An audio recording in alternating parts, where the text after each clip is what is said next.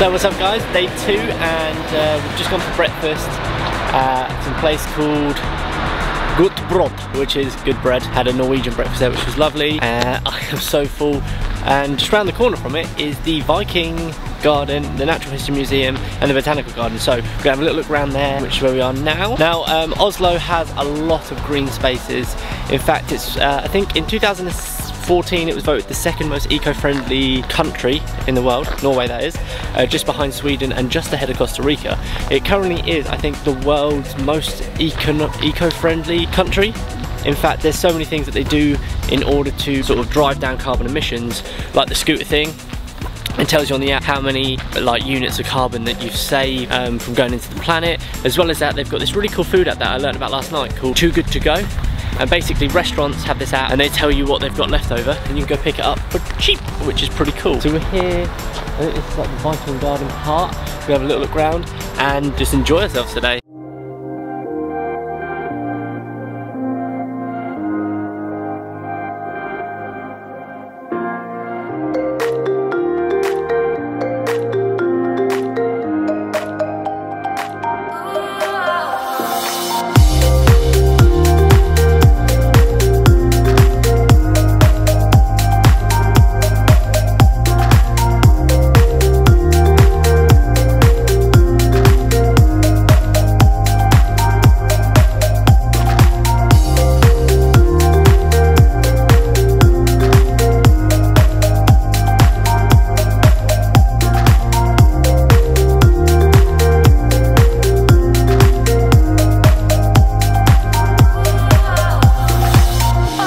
So just got the train up to Holmenkollen,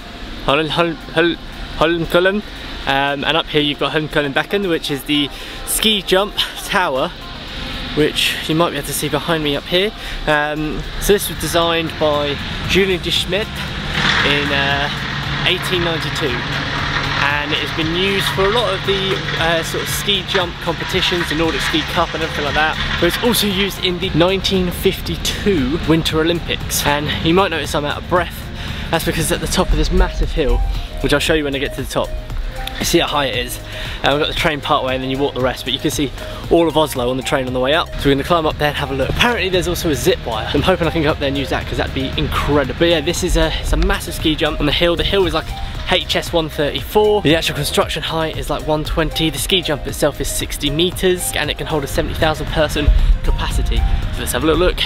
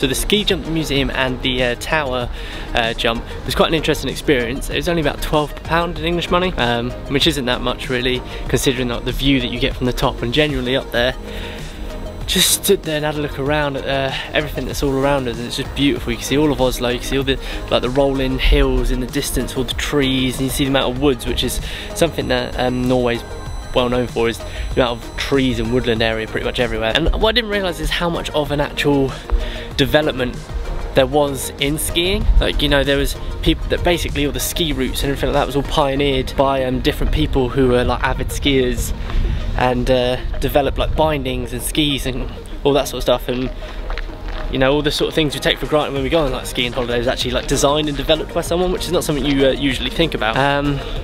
The zip line is only open at weekends pretty much most of the year, so anyone that's planning on going and wanting to do the zip line, it's about 600 kroner as well, which is quite a substantial bit of money. But yeah, like, it's a pretty good experience actually, and the sights that you get to see is pretty awesome. Plus there's a ski simulator there that you could try out and feel what it's like to actually go down the mountain at like 130 kilometers an hour. So now that we've done that, we've had a little look up here, it's about lunchtime.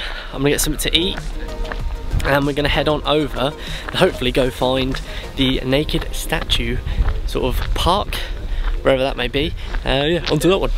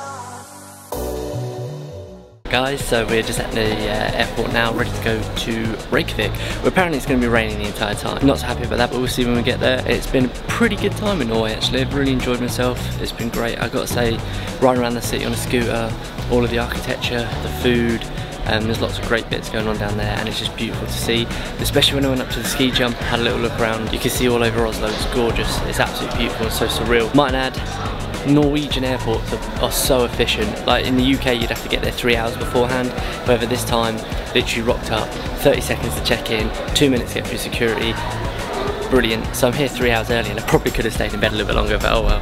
But yeah, so just gonna chill out, maybe practice some sleight of hand, some magic and stuff like that, and go over some footage I filmed, and we will see you all again in Reykjavik.